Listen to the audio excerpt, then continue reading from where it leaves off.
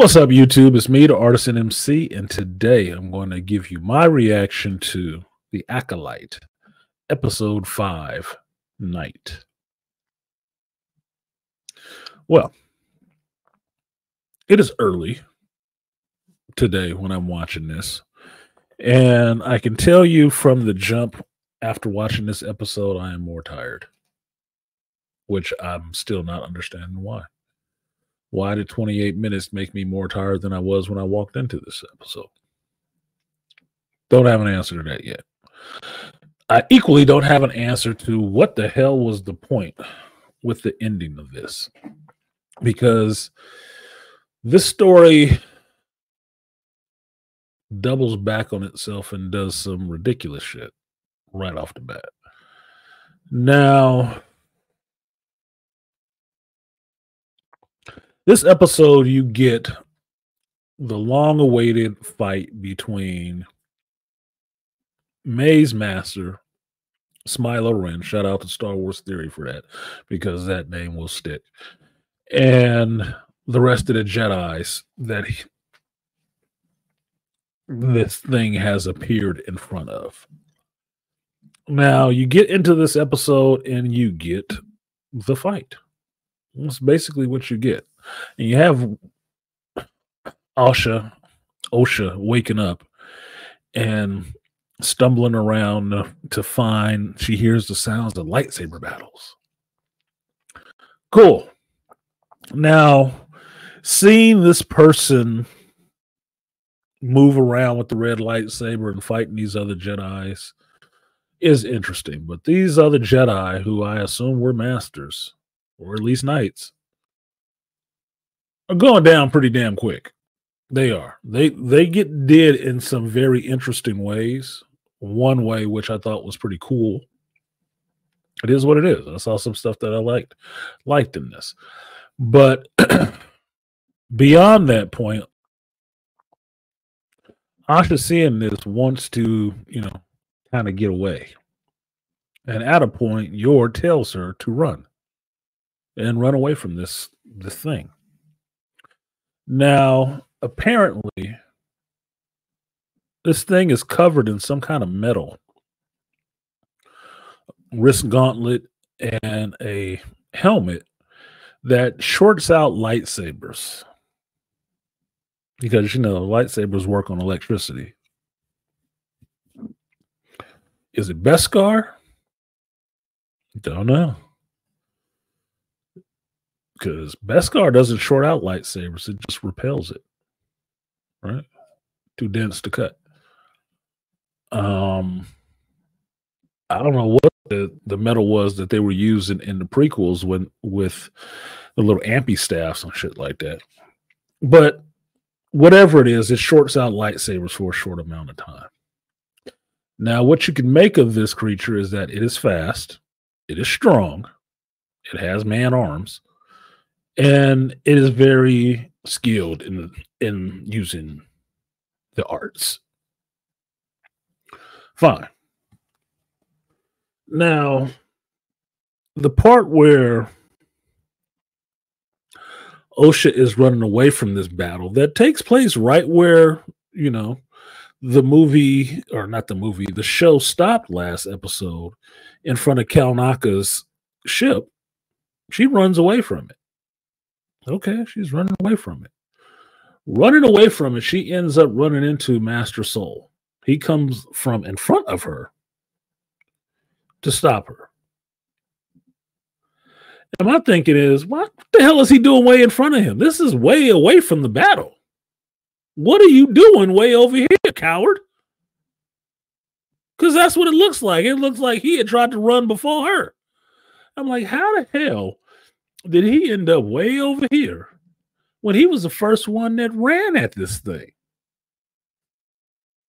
That's not making any goddamn sense. Now, these other Jedi have fallen. They have went down. And Smilo has caught up to Osha and meets Master Soul and confronts him. They're going to have a fight, and then all of a sudden, behind Behind Asha comes Yord in front of her, right? Not from behind Smilo.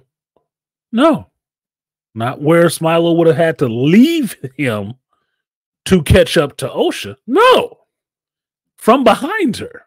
The same direction Yord came from. I was like, is everybody running in a circle? It doesn't make any goddamn sense.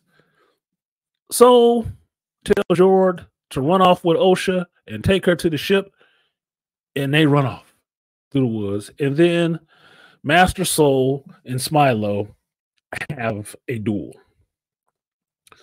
Now, for the most part, the duel is kind of cool.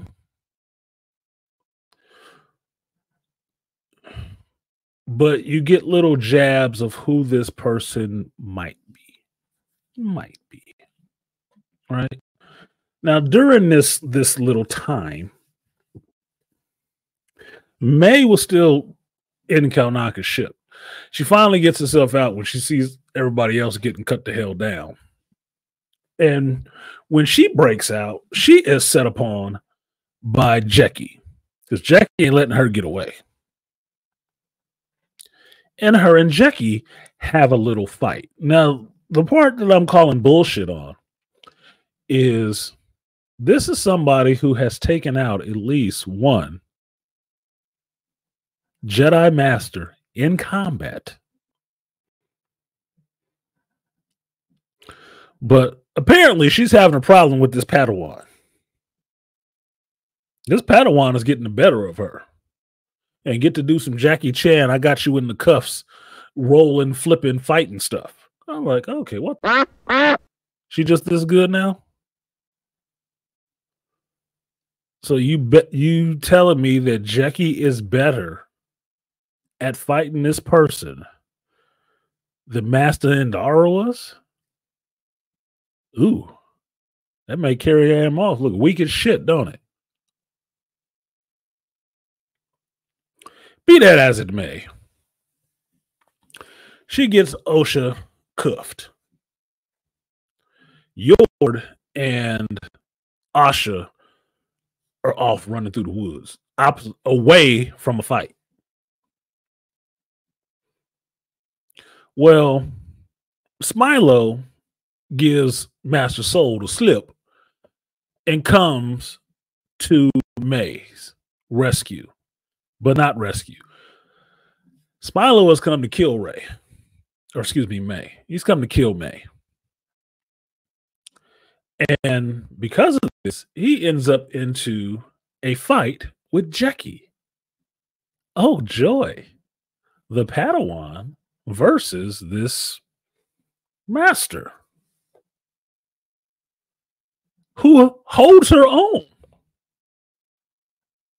Doesn't go down. Not like those other Jedi Knights that he was just cutting through. No, the Padawan. And I'm sitting there watching this shit thinking like, oh my God, well, I know why she's not dying. Because she's a female. The power of this girl is having a longer protracted fight than the Jedi Knights we saw. The grown-ups. No stupid moves, none of that. She in there getting it. Now I get it. It's Daphne King. It's X-23. Yeah. Whatever, man. Who cares? What else she undone?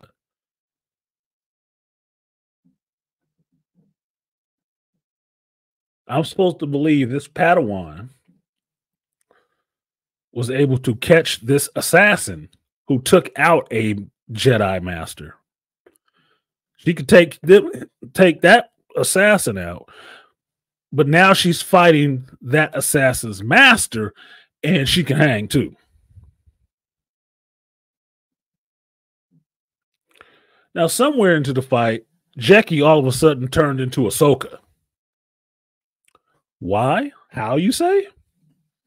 Get this. When May was escaping Kalnaka's ship, she picked up Kalnaka's lightsaber. You know, because it was just laying there on the ground after he got his, chest opened up. And when she was rolling around and shit like that with Jackie and got cuffed face down to the pavement and got the cuffs on her, Jackie found that lightsaber, picked it up, and put it on her hip too. So at a moment when she's getting overpowered, even though she's smaller and probably weaker than this bigger armed person who is bearing down on her with a red lightsaber, she pops the other blade out. So now she has two blades, one backhanded, one forehanded. And she starts going in on this master with both blades. A la Ahsoka. Oh, the joy. I guess I can't guess who wrote this part of the show. Now, in a bid to keep the story going, May gets away. She runs from her master. She slips the cuffs over her hands into the front, and she starts beating feet away from the fight into the forest. Now, at this time, Master Soul is looking for where the hell, Smilo went. And Yord and Osha are still supposed to be running away from the initial fight, making distance away, and they come upon the mimics again. Now, the mimics are what I'm calling these roly-poly caterpillars in the trees. They look like mimic to me because they fly. Now, this whole time, Asha and Yord have been running through this forest. They ran across Basil and then lost him again because, that's fucking beavers, man. Don't keep an eye on them when you stop to talk.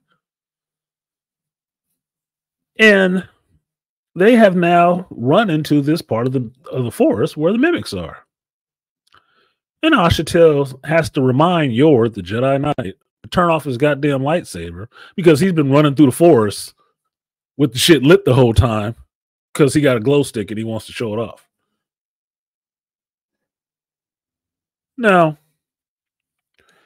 once they get to this, trees of the mimics, Asha suggests that they walk slowly through here. I'm asking why. Why do you walk slowly through here? Which one are you more afraid of? The flying cockroaches in the trees, or since, you see they go down pretty easy with a lightsaber, or the smiling mask wearing dude with a red lightsaber that apparently can just materialize in front of anybody, no matter what direction you ran away from him for how long. So they're going to walk slow. Eventually, Soul catches up to Smilo, and they go in for round two. But this time with round two, you got Soul and Jackie working in tandem to come after him. And this is working pretty well. It is. It's working pretty well. A master and an apprentice taking on this other person. Cool.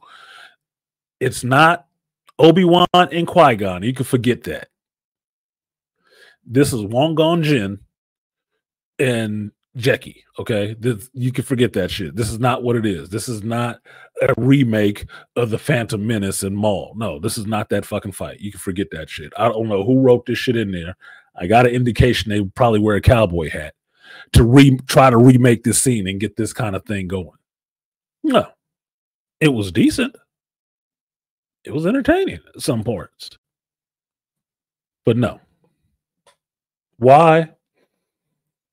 For me, because fuck you. You ain't George Lucas. That's why. And that ain't Ray Park.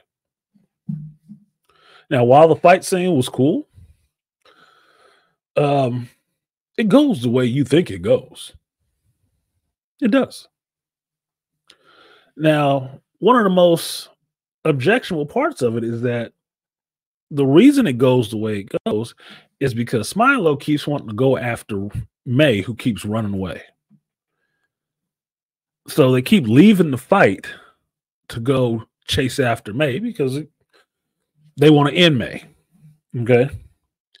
Now, while that's going on, Asha in the Valley of the Mimics convinces Jord to, no, we got to go back and save him because, that thing, Smilo, is going to kill May.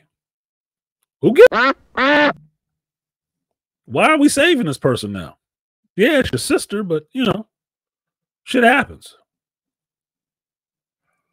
So while she tried to convince Short the first time to go back and he told her, no, Master Soul gave me an order and we're going to do it. And he keeps running the other direction with her. This time, he decides to run backwards with her because she has an idea. She going to pull her little fake droid off her batteries not included droid off her hip and use her little light and usher them back to the fight.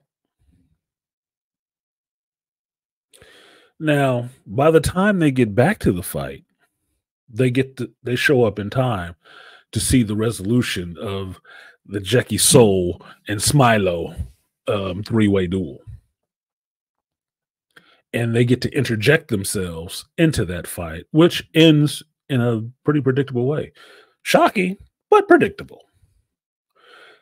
Now, at this point, I was met with some relief and some, this is status quo.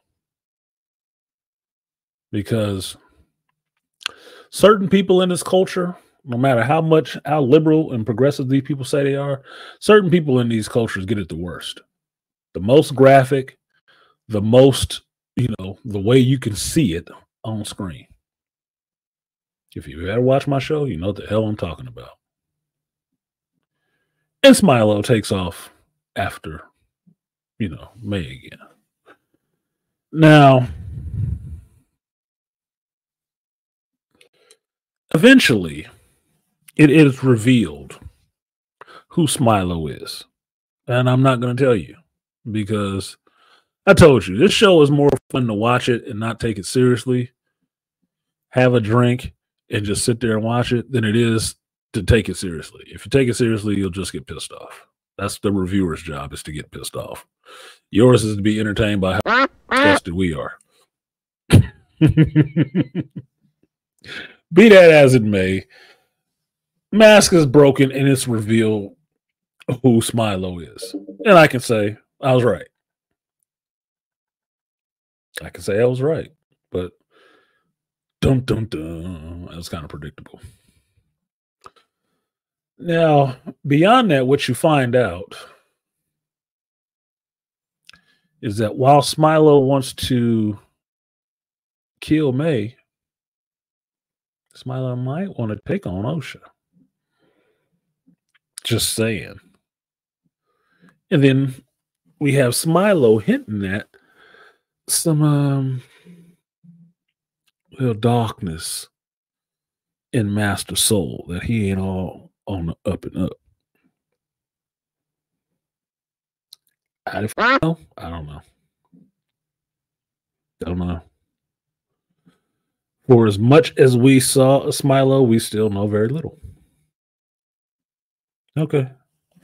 Now, at a point in this, Faye is disabled, and Asha comes in to save the day and sick the mimics on Smilo and carry Smilo off camera. And I'm yelling at the screen, kill that mother. What are y'all doing? What are we? Oh my God, this is so stupid.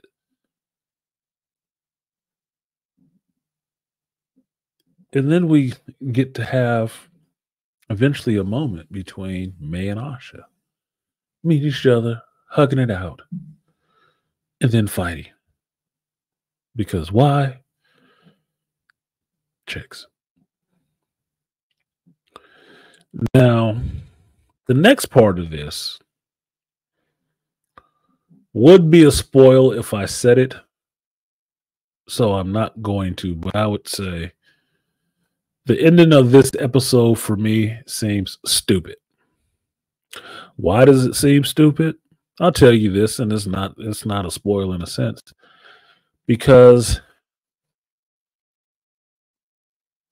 Master Soul, Master Soul is a Jedi. What comes along with that? Ask yourself that question. What comes along with being a Jedi? What's like one of the, main things you kind of, pick up when you're a Jedi? Which means to me, the ending does not work. And that's where I leave it. It was a fight. Now, finding out Leslie Headland, this was her favorite episode. Yeah, probably because it's the one that actually has some action in it. Less dreadful dialogue and more just fighting. And you didn't have to really direct that shit. Now, to me, I see a lot of Filoni put into this. I do. Because these fight scenes in this are clearly put in there to emulate and remake fight scenes that have already been done by George and other shit. The Maul, Qui-Gon, and Obi-Wan fight, definitely. Definitely. The rest of this stuff, probably some other places. Probably more of Anakin on Mustafar taking out the Separatists. Probably more of that shit. Which, while I like fight scenes, I like martial arts and swordplay. I do.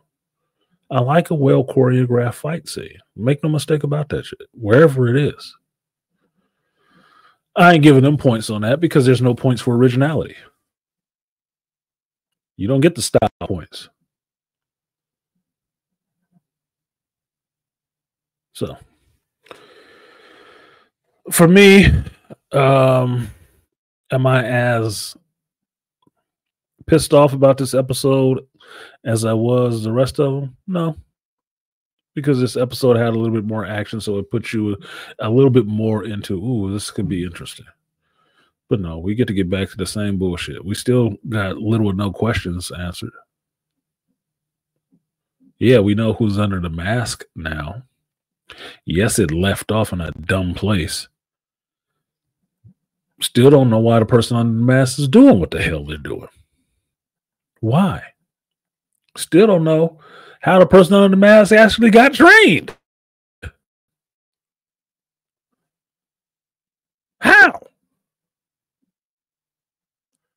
And something I thought about that's been nagging me for this whole time is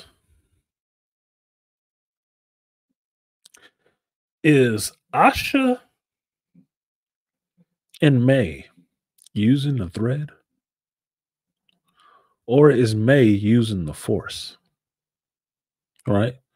Because it's supposed to be two different things, right? They came from the Coven of Witches. So when she's using, telekinetics to grab her daggers and stuff like that, is she pulling on the thread? Or is she pulling on the Force? Because I would think the Master would be training her to use the Force and not the thread. No. Just a curious thing. Like when Asha in the last episode was filling the bugs and stuff before it got killed. Is that the Force or is that the thread? Because it would seem like it was the Force. And if it's the Force, what is the thread?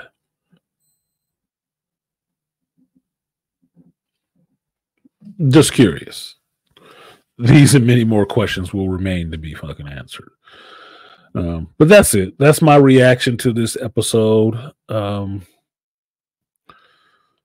as cringeworthy as some of the other ones.